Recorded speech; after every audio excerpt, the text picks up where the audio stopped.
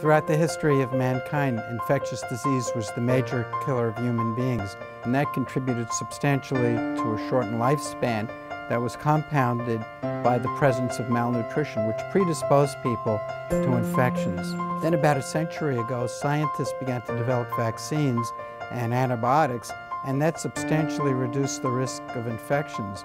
Over time, people began to live longer, and the result was the emergence of chronic diseases as opposed to infectious diseases.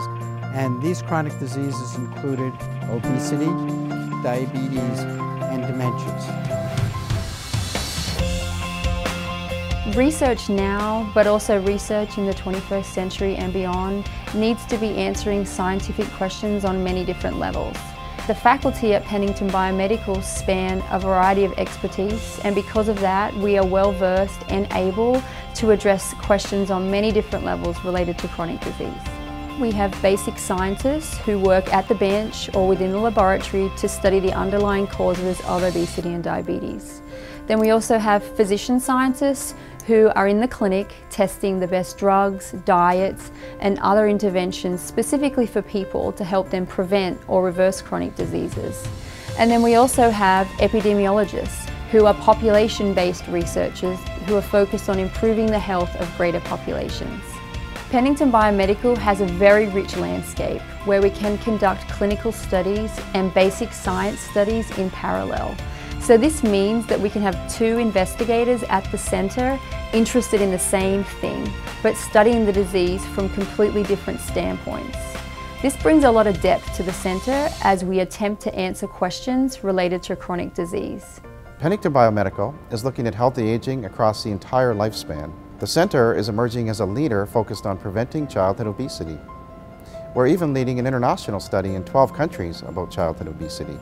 At the same time, we have studies focused on healthy aging or living better, longer. A pressing question now is how early is the obesity epidemic really starting? We now understand that even before a baby is born, that we are setting the stage for the health of that individual for the rest of their life. So we're trying to develop interventions at Pennington Biomedical that can improve the health of people for the long term. The work that they do not only has affected me personally, but it's affected my family and my sphere of friends and coworkers. I'm not sure even Doc Pennington could imagine the profound impact his gift would have in addressing the greatest global health challenge of our time. We all benefit from the research taking place here at Pennington, and we share the responsibility to continue to support Pennington Biomedical. It's not just that big, beautiful building. It's a place that is investing in our future because it's making our citizens healthy. My passion is supporting the Pennington Biomedical Research Center.